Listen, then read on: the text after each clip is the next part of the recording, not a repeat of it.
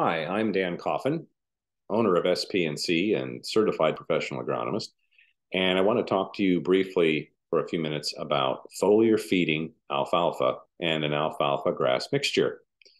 That's been one of the biggest interesting things of my career has been watching people actually grow alfalfa on far, far less dry P and K inputs and produce a higher value crop and more tonnage on less fertilizer. And most people would scratch their heads and say, no, that's not possible.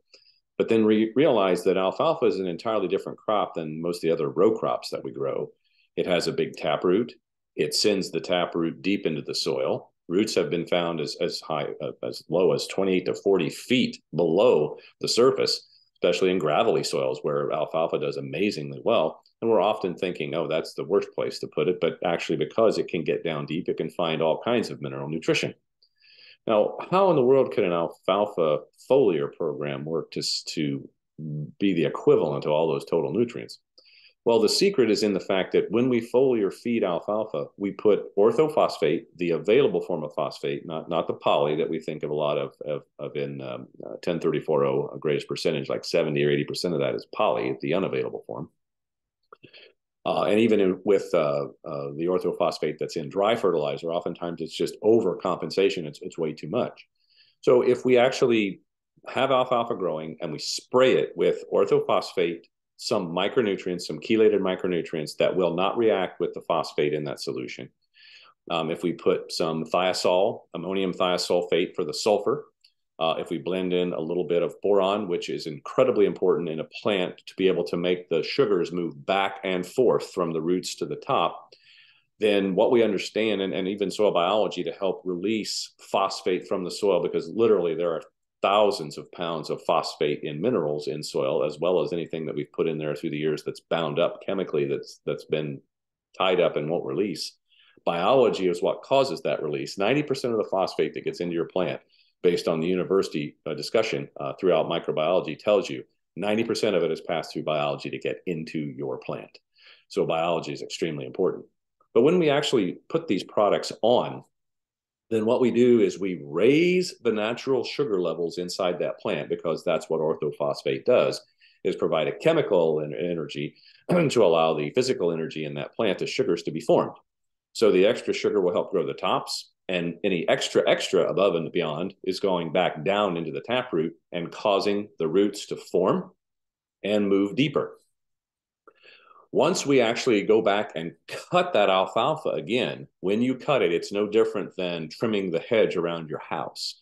When you trim the outside edges of the hedge doesn't get bigger, it gets thicker.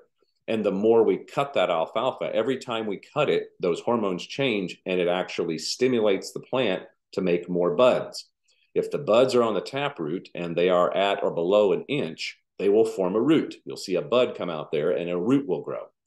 If it's up near the top of that, in the top half inch or 3/4 of an inch, the buds that are there will turn into stems. And so more stems come each time we cut the alfalfa.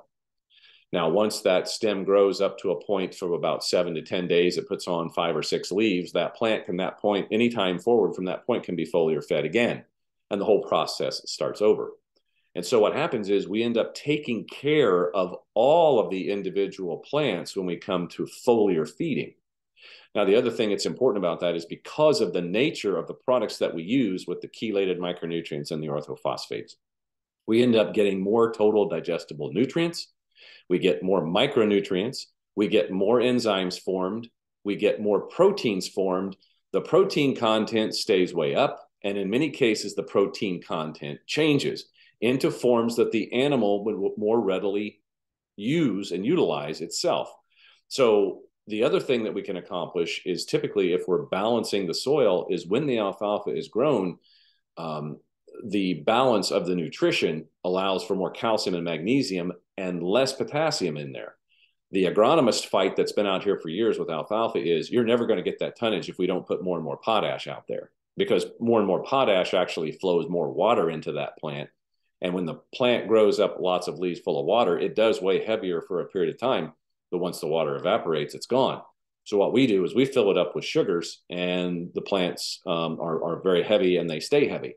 and they stay the stems will stay filled up when you harvest. So you're harvesting higher quality feed all the time. The irony is that 185 relative feed value hay grown like on a system like this will outperform 225 or higher relative feed value hay that's grown in a different system. And so you actually can get a premium for a lesser RFV because the animals do better, the animals live longer, their rate of gain or their milk output will increase. And the nutritionist will finally tell you, oh, finally, because there's not so much potash in this tissue, I can balance your animals for calcium, magnesium, potassium, and sodium. We have far less fevers. We have less mastitis problems. We have all kinds of things that are better. And so as people have developed the system to be able to do this and encourage it, and in a dry year, because the roots go deeper, normally people at least get an extra ton. They tell me time and time again, we've gotten at least one extra ton in a dry season that no one else is getting. And that's because the plants aren't just harvesting moisture from the top where most of the roots are. They're harvesting it way down deep in the profile. So foliar on alfalfa is important. The other thing that happens is when you're putting lots and lots of nitrogen in an alfalfa grass mixture, if you put too much nitrogen out there, that favors the grass. And when you favor the grass grows up and it chokes the alfalfa. Common sense. If you're using almost 100% foliars with little or no nitrogen in it, and you foliar feed the alfalfa grass mix, you favor the alfalfa because the grass needs nitrogen and it's going to get it right up near the surface. So with very little nitrogen, your alfalfa will smother your grass. When you utilize this system, either with a little dry ammonium sulfate, small quantities, or ammonium thiosulfate that has nitrogen and sulfur in it, and you spray it frequently, or start the season before the alfalfa grows with a little lam thio or some ammonium sulfate, the best of both worlds occurs. And you get a very, very nice longevity out of both the alfalfa and the grass.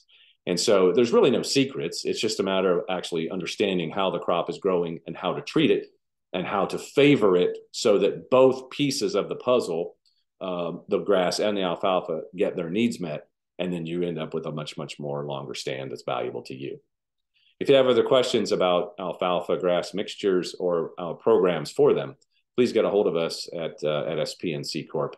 The number here is area code 260-478-8080, or you can always get us at spnccorp2cs.com.